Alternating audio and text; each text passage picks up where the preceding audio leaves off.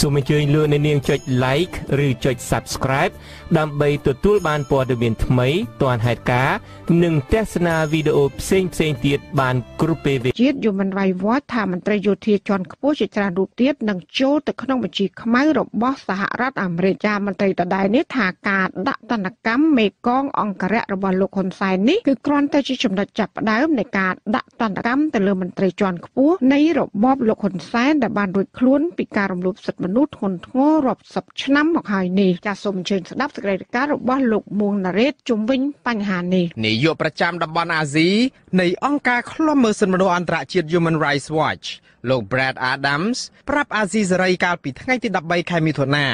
ថាមន្ត្រីយោធាជាន់ខ្ពស់ដែលលេចធ្លោនៅក្នុងការរំលោភសិទ្ធិមនុស្សធ្ងន់ធ្ងរហើយដែលអាមេរិកត្រូវដាក់ទណ្ឌកម្មជាបន្តបន្ទាប់គឺគ្មាននរណាក្រៅពីមនុស្សចំណិតរបស់លោកហ៊ុនសែន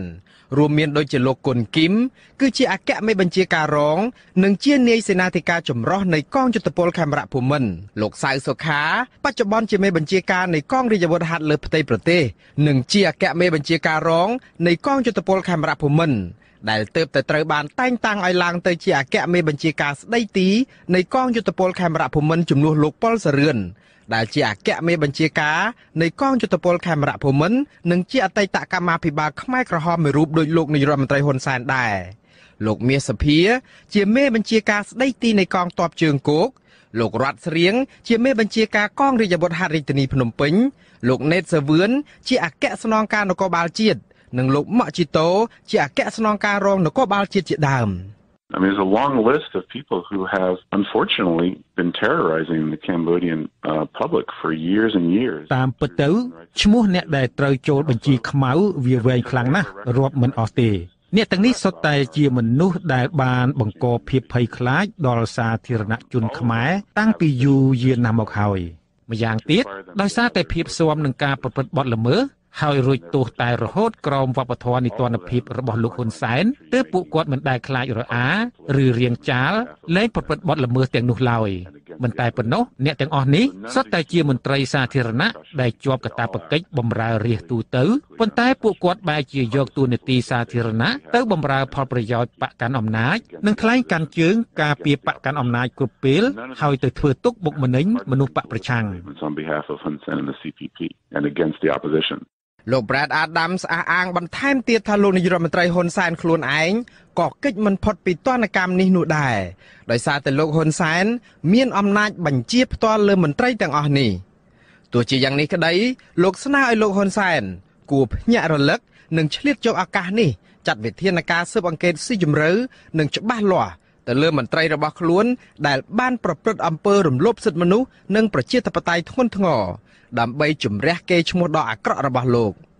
Brad Adams បន្តទៀតថាបើសិនជាលោកហ៊ុនសែនគឺជាមេដឹកនាំម្នាក់ដែលចេះភ្ញាក់ខ្លួននិងចេះកែខ្លួននោះលោកហ៊ុនសែនច្បាស់ជាធ្វើដូច្នេះក៏ប៉ុន្តែលោក Brad Adams គ្មានសង្ឃឹមថាលោកហ៊ុនសែននឹងកែខ្លួននោះទេ Of course, Hun Sen will not do that because he knows that anything that is found about Hing Hing will reflect on him. គាត់នឹងស៊ើបអង្កេតលើមន្ត្រីគាត់ទេព្រោះបើគាត់ស៊ើបអង្កេតករណីលោកហ៊ីងប៊ុនហៀងច្បាស់ណាស់គាត់ក៏នឹងជាប់វ័នកខ្លួនឯងដែរពីព្រោះលោកហ៊ីងប៊ុនហៀងប្រាប់ជាសាធារណៈហើយថាគាត់ធ្វើតាមតែបញ្ជារបស់លោកហ៊ុនសែនប៉ុណ្ណោះគាត់ថាគាត់មិនដែលហ៊ានធ្វើអ្វីដោយគ្មានបញ្ជាពីលោកហ៊ុនសែននោះទេ He doesn't do things without approval by Hun Sen. របបលោកហ៊ុនសែននិងស្ថាប័នចំណុះរបបនេះជាច្រើនផ្សេងទៀតនៅថ្ងៃទី13ខែមិថុនាស្រុះគ្នាចេញសេចក្តីថ្លែងការណ៍ការពារលោកហ៊ីងប៊ុនហៀងនិងវាយបកទៅសហរដ្ឋអាមេរិកវិញយ៉ាងចាស់ដៃស្ថាប័នដែលចេញសេចក្តីថ្លែងការណ៍មិនពេញចិត្តទៅនឹងទណ្ឌកម្មនេះរួមមានកងយុទ្ធពលខេមរៈភូមិន្ទខុទ្ទកាល័យលោកនាយរដ្ឋមន្ត្រីហ៊ុនសែនរាជបណ្ឌិតសភាកម្ពុជានិងក្រសួងការបរទេសជាដើមខ្លឹមសាររួមបើទោះបីជាចេញដោយស្ថាប័នខុសគ្នាគឺជំទាស់ទៅនឹងចំណាត់ការរបស់សហរដ្ឋអាមេរិកហើយចាត់ទុកការធ្វើដូច្នេះថាជាអំពើអយុត្តិធម៌បំផុតនិងថាលោកហ៊ីងប៊ុនហៀងគឺជាមនុស្សស្អាតស្អំបរិសុទ្ធមិនដែលចេះប្រព្រឹត្តអំពើរំលោភសិទ្ធិមនុស្សម្ដងណាឡើយតបទៅនឹងសេចក្តីថ្លែងការណ៍នេះលោក Brad Adams ថ្លែងទាំងអស់សំណើចទៅនឹងការដែលរបបលោកហ៊ុនសែនខំប្រឹងការពារមន្ត្រីដែលប្រព្រឹត្តល្មើសធ្ងន់ធ្ងរបែបនេះទៅរួចលោកបន្ថែមថាប្រសិនបើលោកហ៊ុនសែននៅតែមិនចាត់ការលើមន្ត្រីរបស់ខ្លួននិងមិនព្រមស្ដារស្ថានភាពរំលោភសិទ្ធិមនុស្សដោយសពថ្ងៃនេះឡើងវិញ នោះរបបលោកនឹងមិនអាចមានទំនាក់ទំនងល្អជាមួយនឹងសហរដ្ឋអាមេរិកនិងសហគមន៍អន្តរជាតិបានឡើយហើយទណ្ឌកម្មនឹងធ្លាក់មកជាបន្តបន្ទាប់ទៀតដោយជៀសមិនផុតខ្ញុំបាទមួងណារ៉េតអាស៊ីសេរីរដ្ឋធានី Washington ចាលោកនាងជាទីមេត្រីមេបញ្ជាការនៃកងអង្គរៈរបស់លោកនាយករដ្ឋមន្ត្រីហ៊ុនសែនលោកហ៊ីងប៊ុនហៀងបានចំអកសហរដ្ឋអាមេរិកដែលបានដាក់ទណ្ឌកម្មបង្កកទ្រព្យសម្បត្តិនិងហាមឃាត់មិនឲ្យប្រជាពលរដ្ឋអាមេរិកពាក់ព័ន្ធធ្វើពាណិជ្ជកម្មជាមួយនឹងលោកចំណែកឯក្រសួងការពារជាតិកម្ពុជាវិញនិងខុទ្ទកាល័យលោកហ៊ុនសែនក៏បានសម្ដែងការសោកស្ដាយហើយនឹងថ្កោលទោសចំពោះចំណាត់ការរបស់សហរដ្ឋអាមេរិកនេះផងដែរក៏ប៉ុន្តែអ្នកវិភាគយល់ថាការដាក់ទណ្ឌកម្មនេះគឺជាការដាស់តឿនរបបលោកហ៊ុនសែនឲ្យគ្រប់សិទ្ធិមនុស្សគ្រប់នីតិរដ្ឋនិងស្ដារលទ្ធិប្រជាធិបតេយ្យឡើងវិញចាប់ពីរដ្ឋធានី Washington លោកសេកបណ្ឌិតរាយការណ៍ព័ត៌មាននេះអគ្គមេបញ្ជាការរងនៃកងយុទ្ធពលខេមរភូមិន្ទនិងជាមេបញ្ជាការនៃកងអង្គរៈរបស់លោកហ៊ុនសែនគឺលោកហ៊ីងប៊ុនហៀងប្រតិកម្មចំពោះសហរដ្ឋអាមេរិកដែលបានសម្រេចដាក់ទណ្ឌកម្មបង្កកទ្រព្យសម្បត្តិរបស់លោកនោះថាជារឿងមិនត្រឹមត្រូវលោកហ៊ីងប៊ុនហៀងបានថ្លែងប្រាប់ក្បាលម៉ាស៊ីនឃោសនារបស់លោកហ៊ុនសែននិងវិទ្យុក្នុងស្រុកមួយនៅថ្ងៃពុធទី13ខែមិថុនាថាការដាក់ទណ្ឌកម្មរបស់អាមេរិកនេះគឺគួរឲ្យអស់សំណោចនិងដាក់ចំមនុស្សដែលគ្មានមុខចំនួននិងគ្មានទ្រព្យសម្បត្តិច្រើនដូចជារូបលោកនេះវាហេតុផលអីដែលដាក់គំនិតមកលើខ្ញុំហើយការគោរពសិទ្ធិមនុស្សគួរតែសបាយប្រជាជនវិញកាំងតែយកដេកទៅទលីរបស់ប្រជាជនឬក៏រំលោភសិទ្ធិណាមួយដែលធ្វើឲ្យប៉ះពាល់ដល់អារម្មណ៍ប្រជាជនអត់សោះគាត់ដាក់អញ្ចឹងមកគាត់មានគំនិតចង់យ៉ាងម៉េចអាឬជាសិទ្ធិរបស់គាត់ហើយគាត់មហាអំណាចស្ដេចប្រជាធិបតេយ្យលើសកលលោកគាត់ចង់ដាក់ពីណារឿងរបស់គាត់សិទ្ធិរបស់គាត់ជាមួយគ្នានេះដែរក្រសួងការពារជាតិកម្ពុជាក៏បានចេញសេចក្តីប្រកាសព័ត៌មានដោយបានសម្ដែងការសោកស្ដាយនិងច្រានចោលព្រមទាំងថ្កោលទោសដាច់អហង្ការចំពោះទង្វើរបស់ក្រសួងរដ្ឋាភិបាលនៃសហរដ្ឋអាមេរិកដែលបានសម្រេចដាក់ទណ្ឌកម្មដោយបង្កកទ្រព្យសម្បត្តិលើលោកហ៊ីងប៊ុនហៀងសេចក្តីប្រកាសព័ត៌មានដដែលបន្តថាការដាក់ទណ្ឌកម្មនេះគឺជាការរំលោភច្បាប់កម្ពុជាដែលជារដ្ឋអធិបតេយ្យមួយហើយគ្មានភស្តុតាងអ្វីទាំងអស់គឺធ្វើឡើងតាមទំនឹងចិត្តដែលកម្ពុជាមិនអាចទទួលយកបានឡើយក្រសួងការពារជាតិកម្ពុជាអំពាវនាវឲ្យក្រសួងរដ្ឋាភិបាលអាមេរិកបញ្ឈប់ជាបន្ទាន់នៅការដាក់ទណ្ឌកម្មណាមួយមកលើមន្ត្រីជាន់ខ្ពស់យោធាកម្ពុជាចំណែកខុទ្ទកាល័យលោកនាយករដ្ឋមន្ត្រីហ៊ុនសែនក៏បានចេញលិខិតការពីលោកហ៊ីងប៊ុនហៀងដែរដោយអះអាងថាលោកហ៊ីងប៊ុនហៀងជាអ្នកប្រតិបត្តិច្បាប់ដ៏ហ្មត់ចត់និងជាអ្នកអនុវត្តនៅកាតព្វកិច្ចដ៏ថ្លៃថ្នូរក្នុងកិច្ចការការពារជាតិនិងសណ្ដាប់ធ្នាប់កម្ពុជាលិខិតដដែលបន្តថាអ្វីដែលអាមេរិកធ្វើនេះគឺជាការចោទប្រកាន់គ្មានមូលដ្ឋាននិងជាការរំលោភបំពានអធិបតេយ្យភាពនៃប្រទេសឯករាជ្យមួយដែលពុំស្ថិតនៅក្រោមច្បាប់របស់អាមេរិកកាលពីថ្ងៃទី12ខែមិថុនាលោកហ៊ីងប៊ុនហៀងត្រូវបានការិយាល័យកិច្ចការសាធារណៈនៃនាយកដ្ឋានរដ្ឋាភិបាលអាមេរិកប្រកាសដាក់បញ្ចូលទៅក្នុងបញ្ជីខ្មៅនៃបុគ្គលដែលរងទណ្ឌកម្មក្រោមច្បាប់ Global Magnitsky ដោយសារតែការចូលដៃចូលជើងនៅក្នុងការរំលោភសិទ្ធិមនុស្សនិងលទ្ធិប្រជាធិបតេយ្យនៅកម្ពុជាសហរដ្ឋអាមេរិកបានរកឃើញថាលោកហ៊ីងប៊ុនហៀងបានរំលោភសិទ្ធិមនុស្សធ្ងន់ធ្ងរក្នុងរយៈពេលជាច្រើនឆ្នាំចុងក្រោយនេះរួមទាំងអំពើហិង្សានៅឆ្នាំ2013នៅក្បែរវត្តភ្នំនិងអំពើហិង្សាវាយដំអ្នកតំណាងរាស្ត្រមកពីគណបកប្រឆាំងពីររូបនៅមុខរដ្ឋសភានៅឆ្នាំ2015លោកហ៊ីងប៊ុនហៀងក៏ជាប់ពាក់ព័ន្ធនឹងអំពើហិង្សានៅក្នុងការបង្ក្រាបលើក្រុមអ្នកតវ៉ា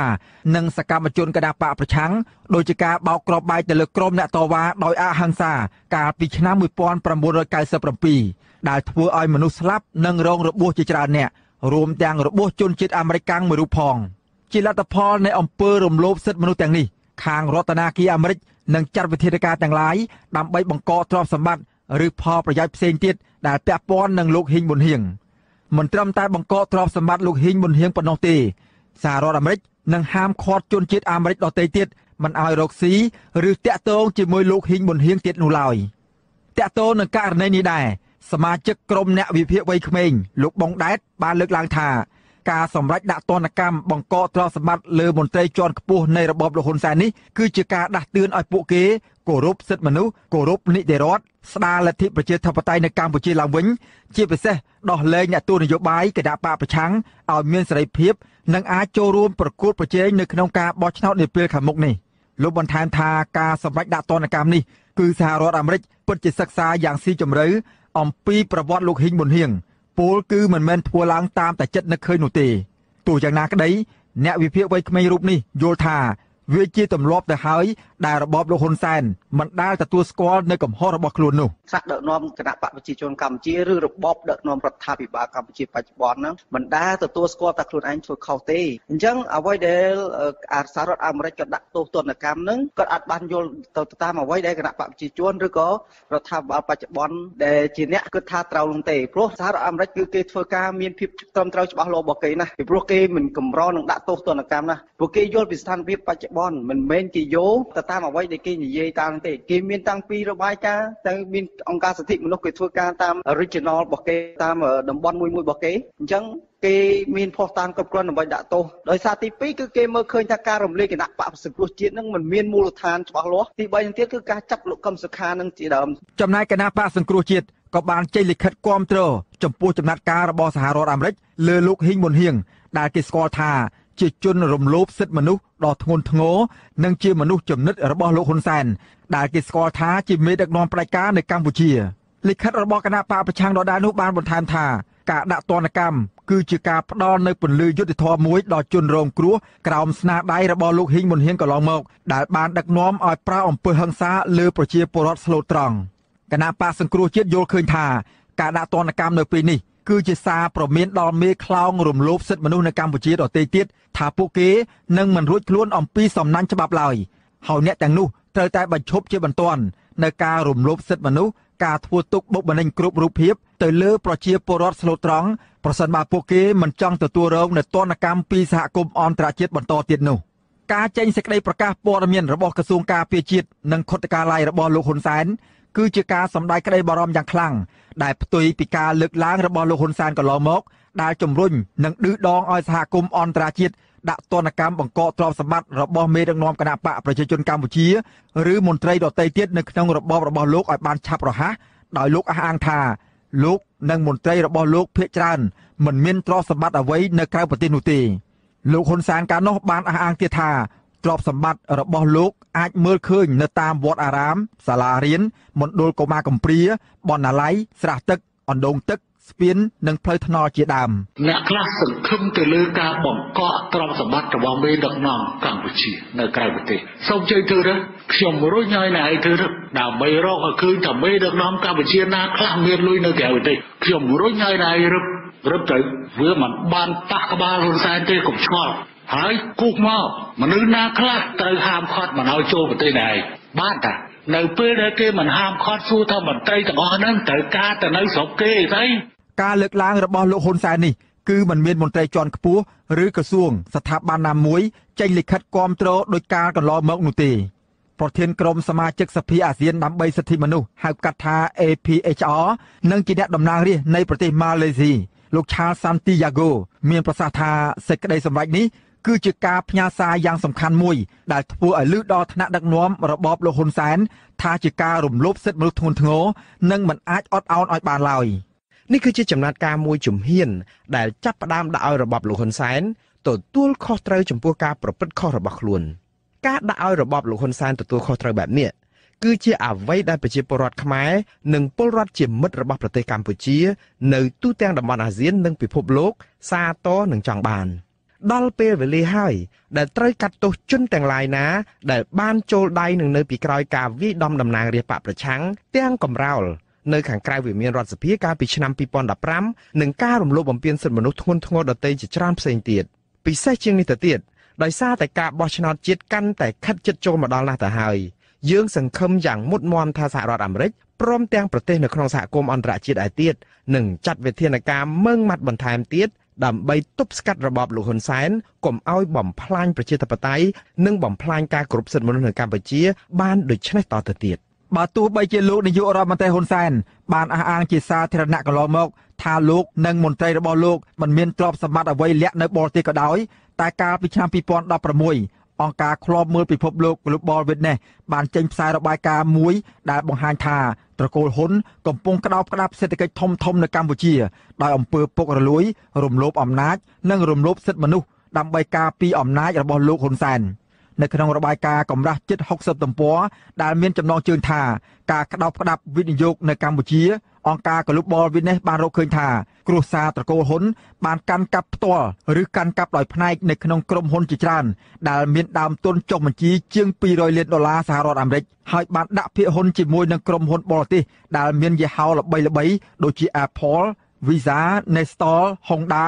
និងក្រុមហ៊ុនចំនួន114ផ្សេងទៀតនៅក្នុងប្រទេសចំនួនទឹកប្រាក់ជាង$200 លាននេះជាចំនួនទឹកប្រាក់ដែលដាក់ចេញឲ្យឃើញនៅក្នុងក្រុមហ៊ុនរបស់ត្រកូលហ៊ុនដែលបានចុះបញ្ជីនៅក្នុងក្រសួងពាណិជ្ជកម្មក៏ប៉ុន្តែអង្គការ Global Witness អះអាងថាពួកគេអាចមានភាគហ៊ុនច្រើនជាងនេះទៀតហើយដែលមិនប្រកាសឲ្យដឹងជាតម្លាភាពក៏ប៉ុន្តែបានប្រើអ្នកខ្លាំងៗនិងច្រកក្រោមស្លាកក្រុមហ៊ុនផ្សេងៗ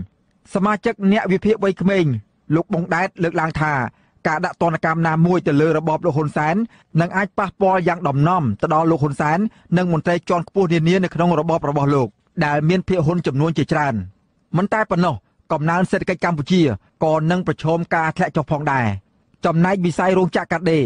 ដែលមានកម្មករជិត1 លាននាក់នឹងរងផលប៉ះពាល់យ៉ាងខ្លាំងប្រសិនបើលោកហ៊ុនសែននៅតែប្រងើយកន្តើយមិនធ្វើតាមសំណុំពររបស់អន្តរជាតិដែលស្នើឲ្យបញ្ឈប់ការធ្វើទុកបុកម្នេញទៅលើគណៈបកប្រឆាំងអង្គការសង្គមស៊ីវិលប្រព័ន្ធផ្សព្វផ្សាយឯករាជ្យជាថ្នូរនឹងការដកទណ្ឌកម្មវិញនោះទេបើគាត់ព្យាយាមមិនព្រមគោរពតាមអ្វីដែលគេធ្វើទេតាមរបបគោលការណ៍ប្រជាធិបតេយ្យឬក៏ហៅថាសិទ្ធិគោរពសិទ្ធិមនុស្សអញ្ចឹងខ្ញុំជឿជាក់ថាសហរដ្ឋអាមេរិកនឹងដាក់ទណ្ឌកម្មជាបន្តបន្ទាប់ទៀតដល់មេដឹកនាំដែលផ្ដាច់ការឬក៏មេដឹកនាំដែលមិនគោរពគោលការណ៍សិទ្ធិមនុស្សឬក៏គោលការណ៍ប្រជាធិបតេយ្យនឹងមានមេដឹកនាំផ្សេងទៀតនឹងអាចដូចករណីលោកហ៊ីងប៊ុនហៀងផងដែរកន្លងមកសហរដ្ឋអាមេរិកនិងសហគមន៍អឺរ៉ុបបានប្រមាននិងបានដាក់ទណ្ឌកម្មជាបន្តបន្ទាប់ទៅលើរបបលោកហ៊ុនសែនដូចជាប្រាច់ជំនួយផ្នែកបោះឆ្នោតមកកម្ពុជាបិទទិដ្ឋាការដល់មន្ត្រីជាន់ខ្ពស់និងក្រុមគូសារលោកហ៊ុនសែនមិនឲ្យចូលទឹកដីអាមេរិកអឺរ៉ុបព្រមទាំងដកប្រព័ន្ធអនុគ្រោះពន្ធផ្នែកពាណិជ្ជកម្មជាមួយកម្ពុជាជាដើមក្រោយពីសហរដ្ឋអាមេរិកអនុវត្តវិធានការក្តៅលើកទី1ក្នុងការដាក់ទណ្ឌកម្មលើមន្ត្រីរបបលោកហ៊ុនសែនដែលកំពុងរងការថ្កោលទោសយ៉ាងចាស់ដៃពីសំណាក់សហគមន៍អន្តរជាតិក្នុងរឿងរំលោភសិទ្ធិមនុស្សនិងបំផ្លាញលទ្ធិប្រជាធិបតេយ្យនៅកម្ពុជាក្រោយពេលរំលាយគណបកសង្គ្រោះជាតិស្របពេលជាមួយគ្នានេះដែរតំណាងរាស្ត្រសហរដ្ឋអាមេរិកក៏កំពុងតែពន្យល់ច្បាប់ស្តីពីប្រជាធិបតេយ្យនៅកម្ពុជាឆ្នាំ2018ដើម្បីដាក់ទណ្ឌកម្មបន្ថែមទៀតទៅលើលោកហ៊ុនសែននិងក្រុមគ្រួសារព្រមទាំងមន្ត្រីជាន់ខ្ពស់ក្នុងរបបក្រុងភ្នំពេញដទៃទៀតនាពេលឆាប់ខាងមុខនេះខ្ញុំសេកបណ្ឌិតអាស៊ីសេរីពីរដ្ឋធានី Washingtonតកតងនឹងការដាក់ទណ្ឌកម្មនេះដែរអតីតប្រធានគណៈបក្សសង្គ្រោះជាតិនិងជាប្រធានចលនាសង្គ្រោះជាតិលោកសំរងស៊ីបានអរគុណសហរដ្ឋអាមេរិកចំពោះចំណាត់ការនេះចាលោកសំរងស៊ីប្រាប់អសិរ័យថាការដាក់ទណ្ឌកម្មលើមន្ត្រីរបបលោកហ៊ុនសែននេះគឺជាការចាប់ផ្ដើមហើយថានឹងអាចរាលដាលទៅដល់មន្ត្រីដទៃទៀតជាច្រើនអ្នកចាសសូមអញ្ជើញលោកដានៀងស្ដាប់ការបកស្រាយរបស់លោកសំរងស៊ីជុំវិញបញ្ហានេះតាមការសាកសួររបស់លោកមួងណារ៉េតតើសារអ្វីខ្លះដែលឬក៏ជាអ្វីដែលជាក្តីសង្ឃឹមសម្រាប់គណៈបក្សសង្គ្រោះជាតិនៅជាប្រវត្តិទាំងមូលជុំវិញការដាក់ទណ្ឌកម្មនេះបាទទីមួយយើងសូមអរគុណសហរដ្ឋអាមេរិកដែលបានផ្ដល់សេចក្តីសង្ឃឹមជូនប្រជារាស្ត្រខ្មែរពីព្រោះនេះជាលើកទី1ហើយដែលជនអូក្រិតជនផ្ដាច់ការជនពុករលួយអ្នកដែលធ្វើបាបគេសម្លាប់គេទទួលទណ្ឌកម្មអ្វីមួយមិនដែលមានទេមិនដែលមានអ្នកដឹកនាំប្រទេសក្នុងសម័យហ៊ុនសែននេះទទួលទណ្ឌកម្មទេគេត្រូវជានិច្ចត្រូវរហូតធ្វើអីបានតាមចិត្តតែជាលើកទី1ឃើញមានការផ្ដន់ទាទោសការដាក់ទណ្ឌកម្មពីតុលាការពីអាជ្ញាធរពីរដ្ឋាភិបាលណាមួយមកលើជនផ្ដាច់ការនៅប្រទេសកម្ពុជាហើយមិនចាំបាច់លាក់បាំងអីទេអ្នកដែលគេសម្ដៅគឺហ៊ុនសែនតែម្ដងនេះគេគ្រាន់តែចាប់ផ្ដើមយកហ៊ីងប៊ុនហៀងធ្វើជាគំរូប៉ុន្តែគេនឹងរៀបចំដើម្បីឲ្យទណ្ឌកម្មនេះវារៀលដាលហើយរៀលដាលទៅដល់នរណាមុនគេគឺហ៊ុនសែនគិតខ្លួនមិនរួចទេពីព្រោះហ៊ីងប៊ុនហៀងខ្លួនគាត់បាញ់មិញគាត់ថាគាត់មិនដែលធ្វើអ្វីតាមតែការនឹកឃើញទេគឺគាត់ធ្វើអ្វីតាមបញ្ជាអ្នកណាដែលបញ្ជាហ៊ុនអ្នកណាដែលបញ្ជាហ៊ីងប៊ុនហៀងមានតែហ៊ុនសែនអញ្ចឹងអាអ្នកបញ្ជាហ្នឹងត្រូវទទួលទោសដោយពួកអ្នកដែលប្រព្រឹត្តអ្នកជនដៃដល់អញ្ចឹងដែរ បាទអាយដាមសំរងស៊ីតើការដែលលោកមានប្រសាសន៍រួចហើយថានេះគឺជាចំណុចចាប់ផ្ដើមចុះឥឡូវដោយសារតែពេលវេលាបោះឆ្នោតកាន់តែគៀកណាស់ទៅហើយទណ្ឌកម្មទើបតែមាននៅពេលនេះហើយដាក់តែម្នាក់ទៀតគឺប៉ះតែទៅលើលោកហ៊ីងប៊ុនហៀងតែម្នាក់ឯងហ្នឹងតើវាគ្រប់គ្រាន់ដែរទេនៅក្នុងពេលនេះអ្វីក៏ត្រូវតែមានការចាប់ផ្ដើមដែរយើងធ្វើដំណើរឆ្ងាយទៅណាក៏មានបោះជំហានលើកទី1ដែរអានេះជាទណ្ឌកម្មលើកទី1ដែលផ្ដាល់មកលើបុគ្គលលើកទី1ប៉ុន្តែមនុស្សដែលពាក់ព័ន្ធក្នុងការរំលោភសិទ្ធិមនុស្សក្នុងការធ្វើបាបប្រជារាស្ត្រគឺច្រើនណាស់នៅប្រទេសកម្ពុជាជុំវិញលោកហ៊ុនសែនហ្នឹងហើយឥឡូវនេះខ្ញុំដឹងថាក្នុងជួរគណៈបកប្រជាជនហ្នឹងកំពុងតែភ័យរំជើបរំជួលស្ដាំស្លោថាពេលណាវេនអ្នកផ្សេងទៀតនឹងមកដល់ហើយអ្នកដែលគេកាន់អំណាចនៅប្រទេសកម្ពុជានោះកុំចាំបាច់លាក់បាំងយ៉ាងណាក៏ដឹងដែរពួកអ្នកទាំងនោះគេបានបញ្ជូនកូនចៅគេជាច្រើនទៅរស់នៅសហរដ្ឋអាមេរិកគេអត់ចង់ទៅរស់នៅប្រទេសវៀតណាមប្រទេសចិនប្រទេសកុម្មុយនីសទេគេចូលចិត្តតែប្រទេសសេរីជេរតែអាមេរិកកាំងទេប៉ុន្តែចង់ទៅរស់នៅស្រុកអាមេរិកទេឲ្យកូនចៅទៅរស់នៅស្រុកអាមេរិកទិញផ្ទះសម្បែងយកលុយទៅតម្កល់នៅធនាគារសហរដ្ឋអាមេរិករៀបចំមុខរបរឲ្យកូនចៅឲ្យខ្លួនឯងនឹងឯងក្រោយទៅរស់នៅសហរដ្ឋអាមេរិកពេលណាហ៊ុនសែនបាត់បង់អំណាចដូច្នេះពួកអ្នកទាំងអស់ហ្នឹងគេខឹងហ៊ុនសែនហ្មងគេថានៅសុករឿងអីទៅបង្ករឿងឲ្យសហរដ្ឋអាមេរិកដាក់ទណ្ឌកម្មមកលើពួកគេត្រូវការទៅមកសហរដ្ឋអាមេរិកទៅជួបជាមួយនឹងកូនចៅទៅមើលទ្រព្យសម្បត្តិទៅមើលលុយកាក់ទៅរៀបចំខ្លួនទៅពេទ្យទៅទិញអីវ៉ាន់ទៅដើរលេងចង់ទៅដើរលេងសហរដ្ឋអាមេរិកទេហើយមានជនជាតិខ្មែរច្រើនណាស់តែរស់នៅសហរដ្ឋអាមេរិកច្រើនទសវត្សរ៍មកហើយដូច្នេះដល់ពេលគេដាក់ទណ្ឌកម្មមិនឲ្យជន់ដីសហរដ្ឋអាមេរិកទៀតហើយលើសពីនេះទៅទៀតគេរឹបអូសទ្រព្យសម្បត្តិគេបង្កក់គេមិនអោយក្រុមហ៊ុនអាមេរិកកាំងធនាគារអាមេរិកកាំងណាមួយទៅពាក់ព័ន្ធទៅរកស៊ីទៅធ្វើមានសកម្មភាពអីជាមួយអ្នកដែលនៅលើបញ្ជីខ្មៅរបស់រដ្ឋាភិបាលសហរដ្ឋអាមេរិកហើយបញ្ជីខ្មៅនឹងកាន់តែរីកធំហើយខ្ញុំជឿថានៅជុំវិញហ៊ុនសែនកូនចៅហ៊ុនសែនដែលធ្លាប់ចូលចិត្តទៅមកសហរដ្ឋអាមេរិកទៅឃោសនាឲ្យទៅបញ្ចុះបញ្ចូលខ្មែរយើងនៅរស់នៅសហរដ្ឋអាមេរិកពួកអូននោះទៅជន់ដីសហរដ្ឋអាមេរិកអស់កើតហើយប៉ុន្តែអ្វីដែលសំខាន់ណាមិនមែនរឿងលុយកាក់ប្រមាណទេអ្វីដែលសំខាន់គឺកិត្តិយសតែគេដាក់យើងលើបញ្ជីខ្មៅហើយគេចាត់ទុកយើងជាជនអូក្រិដ្ឋអញ្ចឹងហ៊ុនសែនក្រុមគ្រួសារសហការីជាមួយរបស់ហ៊ុនសែនហ្នឹងគឺស្ថិតនៅលើហើយឃើញកាន់តែច្រើនឡើងនៅលើបញ្ជីខ្មៅរបស់សហរដ្ឋអាមេរិកគឺគេចាត់ទុកអ្នកទាំងអស់នឹងជាជនអូក្រិដ្ឋសូមឲ្យប្រជារាស្ត្រខ្មែរសប្បាយរីករាយទៅគឺថាយើងឃើញពន្លឺយុត្តិធម៌ហើយកន្លងមកលោកនាយរដ្ឋមន្ត្រីហ៊ុនសែនក៏ដូចជាមន្ត្រីរបស់គាត់ហ្នឹងតែងតែនិយាយថាគ្មានទេទ្រព្យសម្បត្តិអីនៅឯបរទេសនោះដាក់យ៉ាងម៉េចក៏មិនត្រូវប៉ះពាល់គាត់ដែរក៏ប៉ុន្តែថ្ងៃនេះក៏មានប្រតិកម្មជុំទិសឲ្យពីខាងរដ្ឋាភិបាលទាំងកងទ័ពទាំងខុទ្ទកាល័យលោកនាយរដ្ឋមន្ត្រីទាំងក្រសួងការបរទេសអីហ្នឹងការពារជំហររបស់លោកហ៊ីងប៊ុនហៀងទាំងអស់ថាជាមនុស្សស្អាតស្អំមិនមានប្រព្រឹត្តអំពើអញ្ចឹងទេតើប្រតិកម្មបែបនេះចំពោះអាដាមយល់ថាវាជាការដែលរំជើបរំជួលប៉ះចំត្រូវការដាក់ទណ្ឌកម្មត្រូវចំណុចឬក៏យ៉ាងដូចម្ដេចពួកអនេះចេះតែនិយាយថាអត់ខ្វល់អត់រវីរវល់អត់ប៉ះពាល់ទេបើអត់ខ្វល់អត់ប៉ះពាល់មិនក៏ប្រតិកម្មខ្លាំងបែបមិនក៏បដិសេធមិនក៏ដោះសារខ្លួនមិនក៏ថាមិនអីទេបើមិនអីទេចាំបាច់និយាយទេបើវាមិនអីទេដោយសារវាអីនឹងហើយបានប្រតិកម្មខ្លាំងនិយាយអីតវ៉ាអីបែបនេះអញ្ចឹងហើយឃើញថាអាមេរិកវាយចំហើយ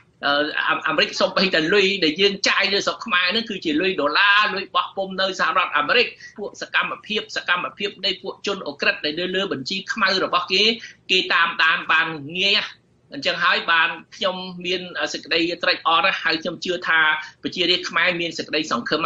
មិនមែនអាចនិទានភាពដូចមុនទៀតទេឃើញពន្លឺយុត្តិធម៌ហើយពេលនេះ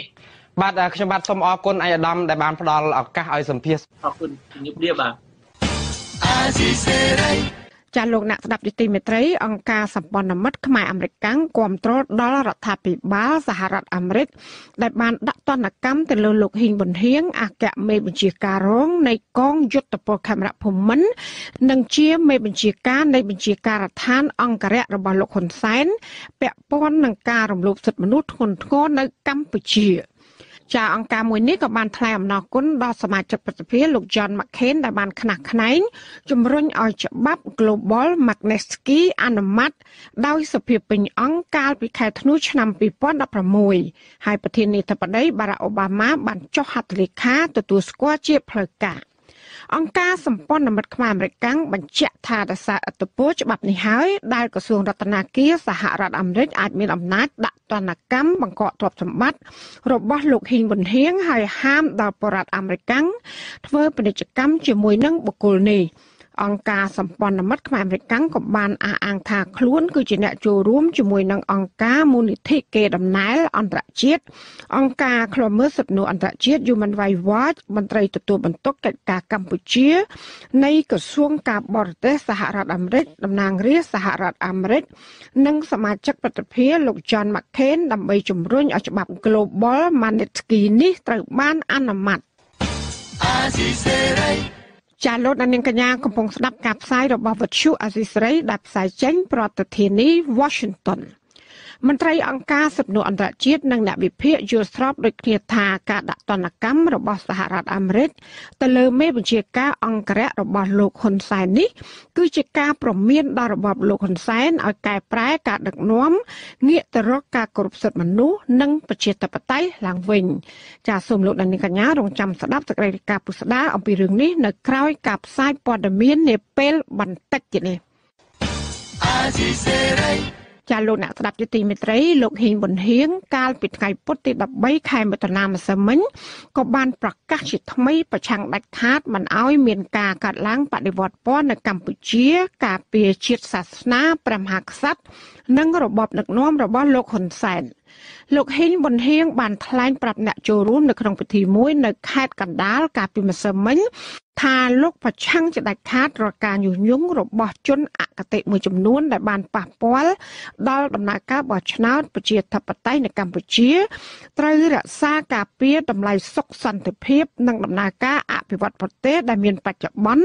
ឲ្យបានជាដាច់ខាតទោះបីក្នុងតម្លៃណាក៏ដោយបន្ថែមពីនេះលោកត្រូវប្រឆាំងដាច់ខាតនៅរាល់សកម្មភាពបដិវត្តពណ៌មកពីបរទេសដែលមកសាបព្រោះនៅកម្ពុជាព្រមទាំងចូលរួមថែរក្សាសមិទ្ធផលនានាក្នុងសង្គមជាតិហើយនិងសេចក្តីសុខរបស់ប្រជាពលរដ្ឋមេបញ្ជាការនៃកងអង្គរៈរបស់លោកហ៊ុនសែនរូបនេះក៏បានបញ្ជាក់ថាដំណើរការបោះឆ្នោតសកលអាណត្តិទី6ដែលក្រុងធ្វើនៅថ្ងៃទី29ខែកក្កដាខាងមុខនឹងប្រព្រឹត្តទៅតាមការគ្រោងទុករបស់កោជបដោយមិនមានការពន្យាពេលចាក្រមយុវជននិងអ្នកប្រើប្រាស់បណ្ដាញសង្គមមួយចំនួនរិះគន់ការរដ្ឋបិទសិទ្ធិសេរីភាពបញ្ចេញមតិហើយនិងបារម្ភពីការចាប់ខ្លួនដែលធ្វើឲ្យពួកគេខ្លាចញញើតក្នុងការប្រើប្រាស់បណ្ដាញសង្គមពួកគេថាការរដ្ឋបិទសិទ្ធិសេរីភាពប្រើប្រាស់បណ្ដាញសង្គម Facebook នេះគឺមិនមែនជាលំហសេរីភាពហើយជួយកែលម្អសង្គមឲ្យបានរីកចម្រើននោះទេក៏ប៉ុន្តែផ្ទុយទៅវិញធ្វើឲ្យប្រទេសជាតិកាន់តែផុងខ្លួនក្នុងអន្ទាក់របស់អាជ្ញាធរខលខូចនឹងជនមួយចំនួនដែលប្រព្រឹត្តអំពើពុករលួយតាមតែអំពើចិត្តចាប់ពីរដ្ឋធានី Washington លោកសនចន្ទរដ្ឋារាយការណ៍ព័ត៌មាននេះក្រុមយុវជនដែលសកម្មតាមដានព័ត៌មានបណ្ដាញសង្គម Facebook និងដែលតែងតែរិះគន់ចំណុចវិជ្ជមានរបស់របបក្រុងភ្នំពេញបានចាត់ទុកការចាប់ខ្លួនពលរដ្ឋ2នាក់ដែលអាជ្ញាធររបបក្រុងភ្នំពេញកាលពីខែឧសភាកន្លងទៅថាជាការដាក់សម្ពាធឲ្យពួកគេខ្លាចរអានៅក្នុងការសម្ដែងមតិរិះគន់ភាពអសកម្មរបស់អាជ្ញាធរបង្កគ្រោះមហន្តរាយដល់សង្គមនិងប្រជាពលរដ្ឋកាលពីថ្ងៃទី13ខែឧសភាកន្លងទៅអាជ្ញាធរខេត្តកំពង់ធំបានចាប់ខ្លួននាយកសាលាបឋមសិក្សាខេត្តកំពង់ធំលោកខៀងណាវីវ័យ50ឆ្នាំបន្ទាប់ពីបានសម្ដែងមតិនៅក្នុងប្រអប់បញ្ជាមតិឬ comment ដោយលើកឡើងថាព្រះមហាក្សត្រនិងសមាជិករាជវង្សបានចូលដៃចូលជើងជាមួយរបបលោកហ៊ុនសែនរំលាយគណៈបកសង្គ្រោះជាតិអាជ្ញាធរខេត្តសៀមរាបកាលពីថ្ងៃទី20ខែឧសភាឆ្នាំ2018បានចាប់ខ្លួនអតីតប្រធានប្រតិបត្តិគណៈបកសង្គ្រោះជាតិប្រចាំខេត្តនេះគឺលោកបានសំភីវ័យ71ឆ្នាំបច្ចុប្បន្នជាជាងកាត់សក់ដែលបានចែករំលែកព័ត៌មាននៅក្នុង Facebook របស់លោកការផ្សាយនៅលើ Facebook ដែលលោកបានចែករំលែកឬ share កាលពីថ្ងៃទី13ខែឧសភាមានវីដេអូខ្លីមួយស្ដែងអំពីទុកលំបាករបស់អ្នកភូមិស្រែគោខេត្តស្ទឹងត្រែងដែលរងគ្រោះដោយសារការអភិវឌ្ឍទំនប់វារីអគ្គិសនីសេសានក្រោម2ដែលភ្ជាប់ជាមួយរូបថតលោកនាយករដ្ឋមន្ត្រីហ៊ុនសែននិងភរិយានិងរូបដែលឡែកមួយទៀតគឺប្រឆាយលក្ខព្រះមហាក្សត្រគង់នៅក្នុងរថយន្តលោកអាងរសាដែលត្រូវជាកូនប្រុសបង្កើតបុរសដែលត្រូវបានអាជ្ញាធរចាប់ខ្លួននៅខេត្តសៀមរាបឲ្យដឹងនៅថ្ងៃទី13ខែមិថុនាថាលោកបានជួលមេធាវីកាយពីក្តីក្នុងសំណុំរឿងនេះរួចហើយដែលបានដាក់ពាក្យស្នើសុំឲ្យឪពុករបស់លោកបាននៅក្រៅឃុំក៏ប៉ុន្តែតុលាការខេត្តសៀមរាបបានបដិសេធលោកថាបច្ចុប្បន្នឪពុករបស់លោកកំពុងឃុំខ្លួននៅក្នុងពន្ធនាគារខេត្តសៀមរាបនៅឡើយលោកបារម្ភថាឪពុករបស់លោកដែលមានវ័យ71ឆ្នាំហើយនោះមិនអាចស៊ូទ្រាំនៅក្នុងពន្ធនាគារដែលទុច្ចរិតនេះបានទេលោកអំពីវនីរបបក្នុងភ្នំពេញទម្លាក់ចោលបទចោលឪពុករបស់លោកព្រោះគាត់បានចែករំលែកព័ត៌មានពីប្រភពផ្សេងមិនបានសម្ដែងមតិនោះទេហើយគាត់ទើបតែចេះប្រើ Facebook បានប្រហែល5ខែប៉ុណ្ណោះបងប្អូនខ្ញុំទាំងអស់គ្នាគិតថាវាជារឿងអយុត្តិធម៌បំផុតដោយសារថាមានការប្រឹក្សាផ្នែកច្បាប់បានច្បាស់លាស់មុនពីការកាត់ខ្លួនឬចាប់ឪពុកខ្ញុំគាត់មានអាយុចាស់ជរាទៅហើយគាត់មានជំងឺមួយចំនួនខាងក្នុងទៀតអញ្ចឹងខ្ញុំសូមអំពាវនាវឲ្យរាជរដ្ឋាភិបាលលោកមេត្តាដោះលែងឪពុកខ្ញុំបានឲ្យគាត់បានរស់នៅឯឃុំអាស៊ីសេរីមិនអាចរកប្រភពតាក់ទងតំណាងអัยការខេត្តសៀមរាបដើម្បីសុំការបំភ្លឺអំពីរឿងនេះបានទេនៅថ្ងៃទី13ខែឧសភាប្រធានសមាគមសម្ព័ន្ធនិស្សិតបញ្ញវន្តខ្មែរលោកមុងសនីយល់ឃើញថា